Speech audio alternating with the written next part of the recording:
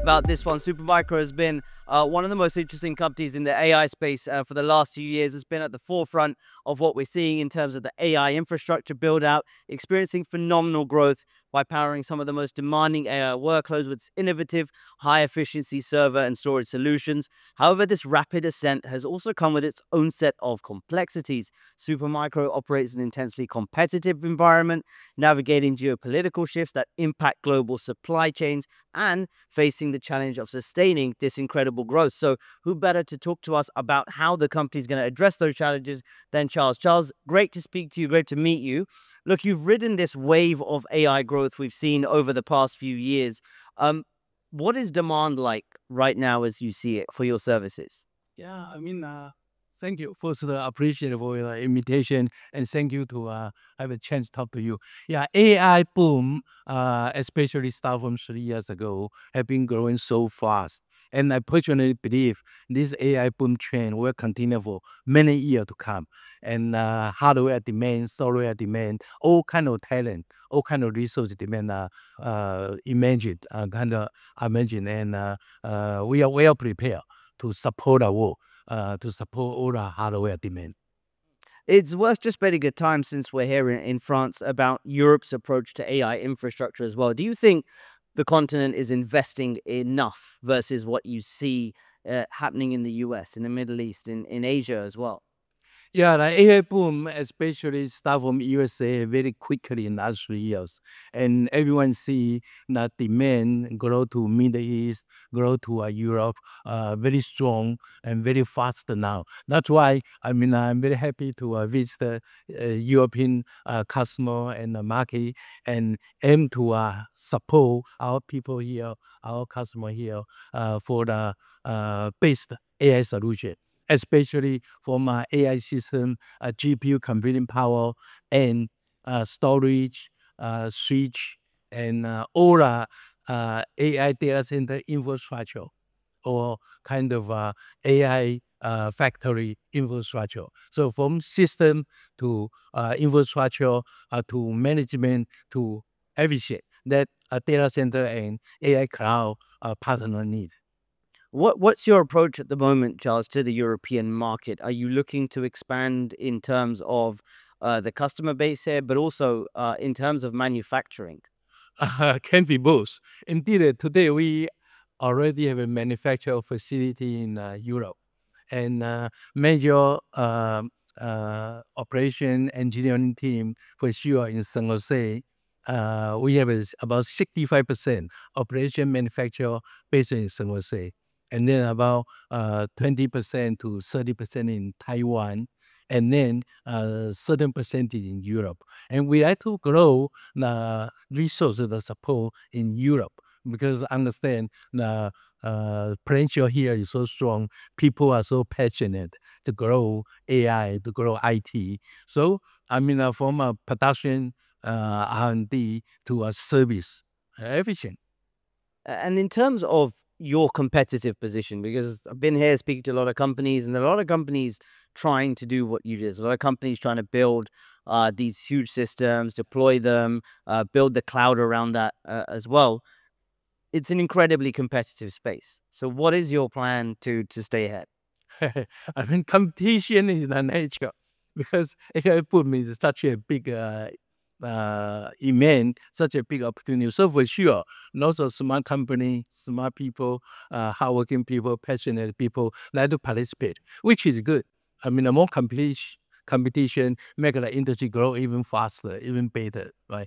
So we as a hardware company and now extend to a total solution infrastructure company, we have a very strong engineering foundation and operation foundation, service foundation, and which I plan to continue grow, not just in Europe in the near future, in Asia, in USA as well, and global. The demand will continue to be strong. Yes, the competition also coming strong, but it depends on who can provide a better technology, a better solution, who can service the market, can service the customer better. So I'm very happy to see more and more people participate in this segment. Is there a concern amongst you that this is an area that becomes heavily commoditized, where margins come under pressure, where players are competing more on price at this point than technology? Yes, it's always like that, especially hardware. When the volume is huge, when there are lots of competition, for sure, they always have a cost, a price pressure. But that's a part of the nature of the industry, right? So depends on the technology, the solution we can provide. And in this area, we have a pretty good confidence and very good passion to continue develop a better product, better technology in system design, in kind of liquid cooling, for example, thermal solution, and for sure data center or AI factory infrastructure, end-to-end management software, deployment. How do we design product quicker and manufacture product quicker and better, and help a customer deliver their online service quicker, better, more reliable, and also lower cost. Right? Our goal is for sure to have a customer, have a partner to lower their cost so they can grow their business even stronger. So AI can service people even much more, right? Charles, you mentioned liquid cooling there. We'll definitely get onto that because that's a big part of your story. But a lot of your success so far has been also tied to the growth of Nvidia, which has really cemented itself as the gold standard for training in particular as well. Do you see a world where Nvidia's position in perhaps not training side, but more on the inferencing side can be challenged at this point? People like AI. AI have been very strong, but AI can be much stronger, much more powerful, and much more reliable, much more safe, much more fancier. So the doom is, I believe, is unlimited, right? So there are lots of area to grow and lots of room to make money from the other point of view, right? So as a infrastructure company, system company, our job is to design, again, better product and introduce the solution easier for our customer, quick to deployment. For example, traditional data center take a company 2 years to build, right? And with our help, with our server building block solution, I believe we can help customer reduce 30% of the time. And if customer convert a warehouse to a data center, traditionally it may take customer 1 year. And with our data center building block solution, I believe customer can build their data center from warehouse to a professional data center, liquid cooling data center, for example, in 4 months, for example. So that save customer tremendous of time, make their business grow quicker and more reliable. And then our partner can focus on their software, focus on their core business, while we help them provide the computing power, the storage, the switch, and the whole infrastructure. That's our direction. And this direction continue to be more intense, stronger. So very soon, I hope I can work with, we can work with most European company, help them to build their software dream, their AI dream quicker, better, and better cost as well. Yeah, and Charles, how are you keeping up with the pace of innovation? This is an industry that moves very quickly. Nvidia has said we're going to bring out a new GPU every year. How are you keeping up with that pace? Very fast. Very fast. I mean, I always emphasize teamwork, right?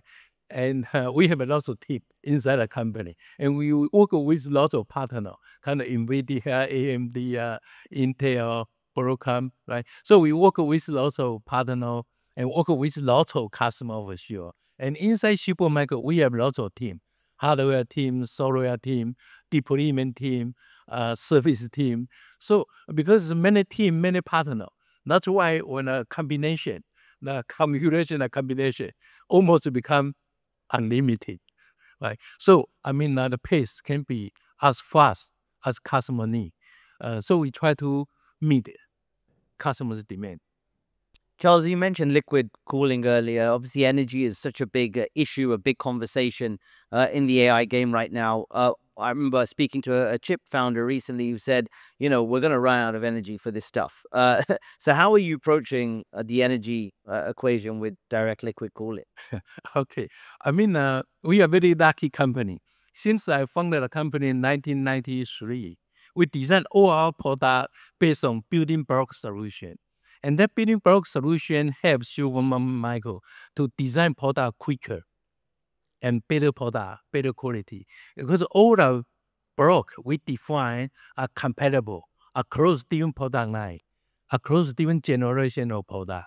And not just compatible, but exactly optimized.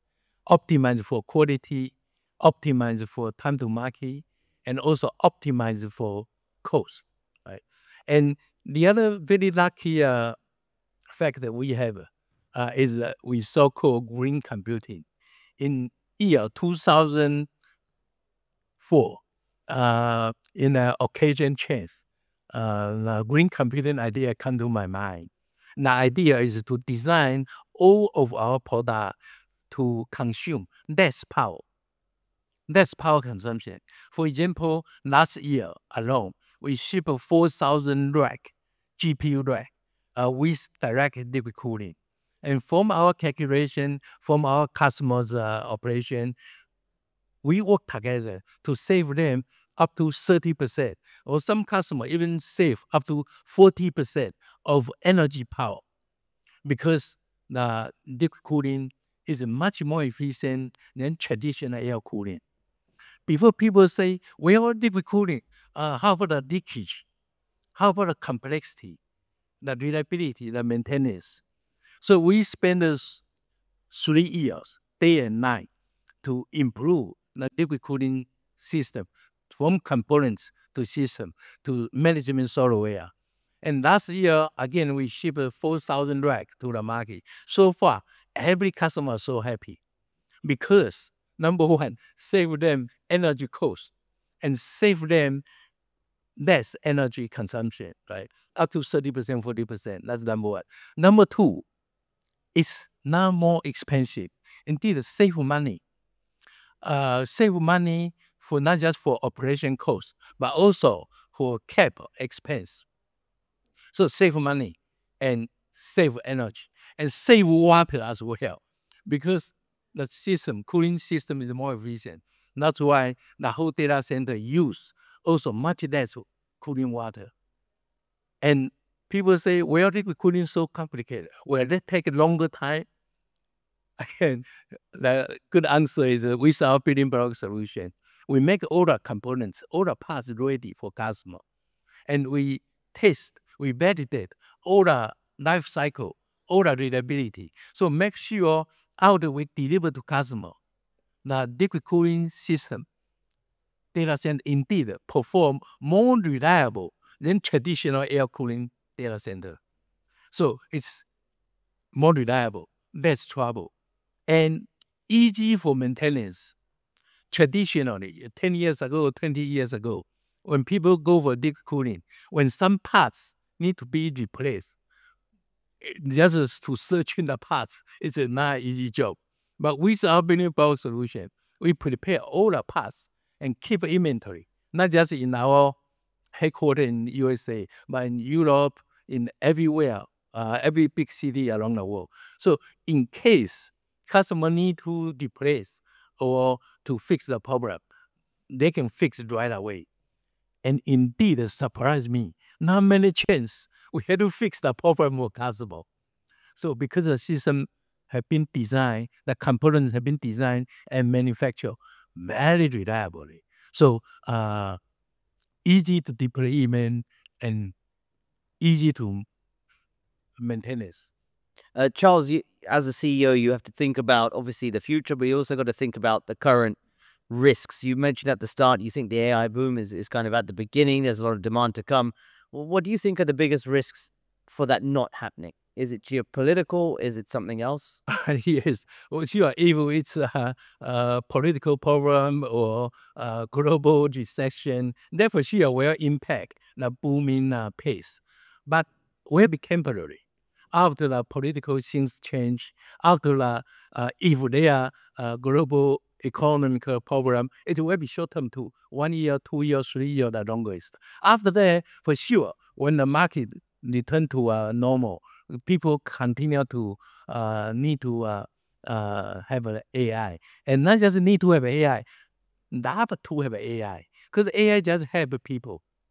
Right? For example, a company like Supermicro, today, up to 40% of our firmware, software are designed by AI. And even hardware, more and more percentage of our hardware job are replaced by AI now. So AI can help everywhere. And people worry, hey, AI can design software, AI can design hardware, then do you have to lay off people? The answer is no. Indeed, we continue to hire people because the demand is big. And also the technology always can be better, faster, and more reliable, and more safe. That's why, the risk, I personally believe, is small. Charles, we've got about 30 seconds left, so I just want to get your view on the future. What disruptive technology or big market shift are you preparing for that's going to define your next few years of growth? For sure. The market is very dynamic, right? And like what you say, there are more and more competitors. So we always thinking about, hey, how can we provide something better to customer? For example, before we focus on AI GPU computing power, storage, switch, and cooling solution, right? And now we start to extend our business scope to data center infrastructure total solution, or you can say AI cloud total solution, right? So by providing all the components, all the parts that customer need, and we design in advance, validate in advance. So before we ship to customer, we already prove all the building block when customer select to optimize for their workload, optimize for their application. The performance already optimized, the quality already optimized, and the cost also have been optimized. Charles, thanks for the insight into where we're at and what the future might hold. Charles Liang, the CEO of Supermicro, everyone. Round of applause. Thank you.